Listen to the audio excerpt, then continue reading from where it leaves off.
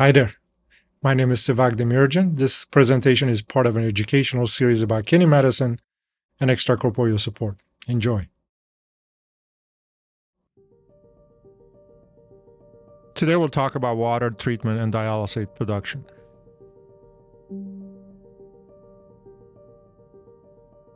First and foremost, know your source water and seasonal variations that affect your area.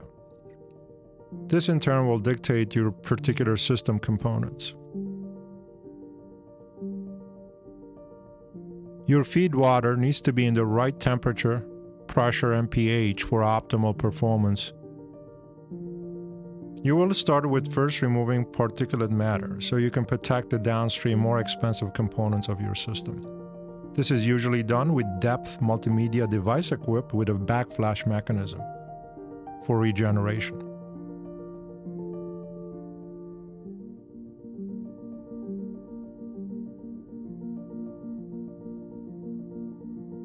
Next, feed water is ready for softening. The resin media in these filters bind calcium and magnesium. This is done to prevent scale deposit in the reverse osmosis membrane, as we will see later, which leads to membrane fouling. This softener resin is then regenerated using concentrated sodium chloride solution or brine. The next step in water pretreatment is carbon filtration. This is accomplished using a pair of filter tanks containing granular activated carbon. Their job is to dechlorinate the feed water. The first tank, usually nicknamed primary or worker tank, should be able to get chlorine levels to less than 0.1 parts per million prior to feed water going through the backup tank, also called polisher. Next step is purification. The most common method is reverse osmosis, which has its own high pressure pump and semi-permeable membrane to purify water. This is an example of a double pass system, where the water goes through the membrane twice. The water is forced to flow across and through the membrane, which does not allow the passage of dissolved inorganic compounds such as metal ions, salts, and chemicals, and organic material such as bacteria, viruses, and endotoxins. RO performance is monitored by percentage of rejection and water conductivity in a continuous manner. 0.2 micron filters, also known as stereo filters, are often used in the purification process. The last step in water preparation following purification is water distribution. Here we have indirect water distribution system where water is collected in a specially designed holding tank, which communicate with the RO system to avoid overflow.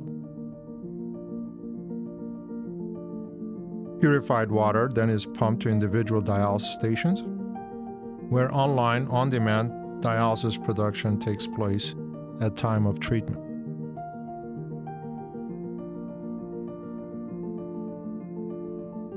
Dialysate production happens in the dialysis machine using a proportioning system where water and electrolyte concentrates are mixed to produce dialysate.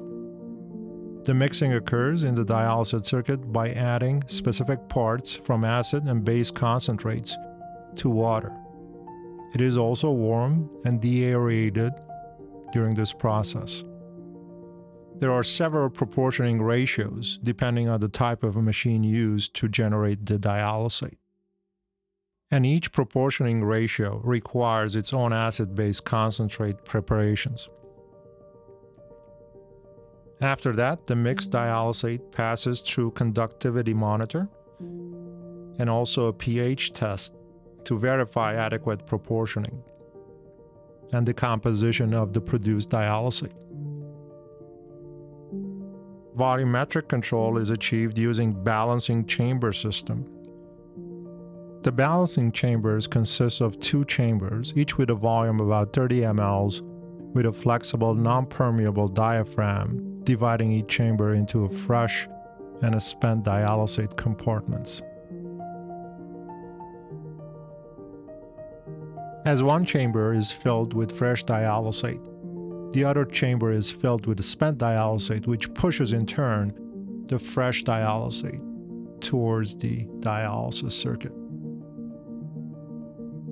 and the sequence repeats itself. And the rate at which the solenoid valves open and close depends on the dialysate rate prescribed.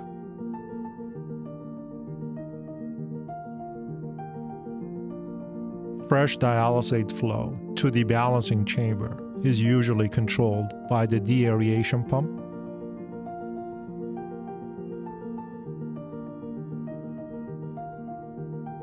whereas the spent dialysate return to the balancing chamber is done by the flow pump.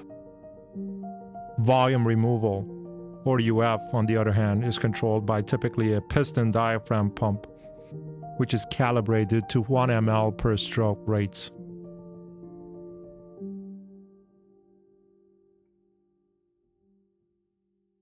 Hope you enjoyed the presentation.